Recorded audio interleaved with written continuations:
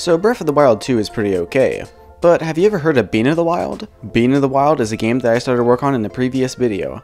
Basically, it's all of Breath of the Wild's mechanics remade in Unity, but with a bean. Nintendo released a trailer for the next Zelda game recently, and there is a really cool mechanic shown off in it. In the trailer, you reverse a spiky thing back in time, and with it, you murder a bokoblin. So yeah, I'm gonna recreate that mechanic, based entirely on this 5 seconds of gameplay, so it might be a bit hard. But before I begin this video, I have to give a formal apology. I have made a severe and continuous lapse in judgment. In my previous videos, I referred to this character in Breath of the Wild as Zelda, and you all were sure to correct me quickly. So, I would like to correct myself once and for all. This character's true name is... Like and subscribe and wishlist Couch Combat on Steam and join my Patreon. Okay, let's go. So now I have to plan some stuff. Looking at the trailer, it seems like using the rewind rune on an object makes the object go backwards in time for a certain amount of time at the same speed that I originally did these actions. So there are a few things I need to do. First off, you need to be constantly recording the positions and rotations of any object that can be rewinded in time. Then I need to make it so that whenever an object is hit with a raycast and the rune is active, the object will disable its rigid body and will lurk back through the positions and rotations at a fixed speed. And that's basically it. The one thing about this project is that we haven't actually seen the mechanic in the game, so I'm just guessing how it works. So I could be wrong, but I think I'm pretty close. I started out by creating a script for recording the positions and rotations of the object. Basically, I created a list of vector 3s and a list of quaternions. Then I made a fixed update countdown, and when this countdown reaches 0, which is a few times every second, the rotation and position of the object are added to this list. This list has a dynamic length, meaning that whenever the game first starts, for a few seconds the list won't be a full rewind in length. And whenever the list gets too long, which I just made 20 positions, the oldest member on the list is removed. The one thing I'm not entirely sure about this is how performance intensive it is. I didn't notice any hit with just 1 or 2 object recording positions, but I imagine that it would get quite intensive if I made it possible for all objects to be able to be rewinded in time, which I assume is what they pretty much have in Breath of the Wild 2. So it is pretty possible that Nintendo has some sort of built-in engine solution for recording and replaying positions and rotations. This is used like games in Rainbow Six to create kill cams and end of round replays. Now they have the first step completed, it's time to get on to the actual rewinding mechanic.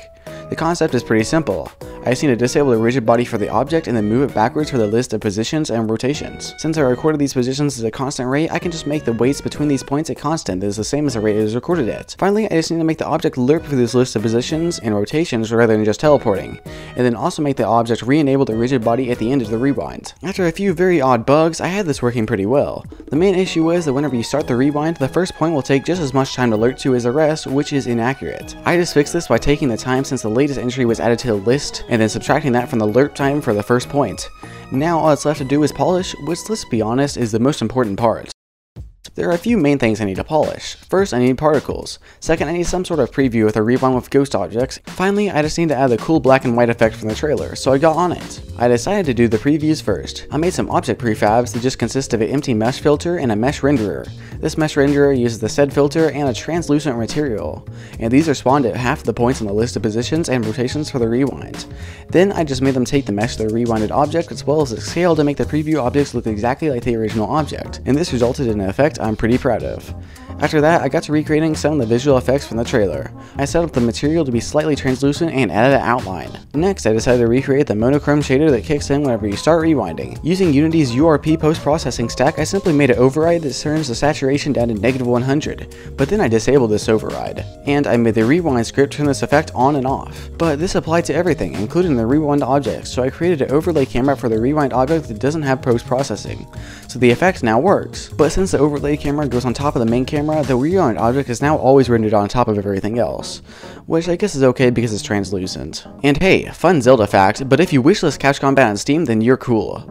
But seriously, my main project is called Couch Combat and is a split-screen multiplayer FPS that I'm getting ready to release on Steam early this year, and wishlisting really helps me in the Steam algorithm, so it's a really easy, free way to support the channel if you want to. Okay, sellout time over. Finally, I did some testing with the rewind. I realized that a lot of the time the rewind is mostly just sitting in place, so I wrote a simple algorithm to remove the oldest positions from the list if they are equal to the previous position in the list. This basically just removes pauses from the end of the list and also makes it impossible to rewind objects that were just sitting there, which sort of makes sense in my opinion. Other than that, I just finished up the project by improving the third-person movement and exporting it. And if you want the final project, it's on itch.io, and as always, the source files are on my Patreon for supporters. Here is the final version of the rune.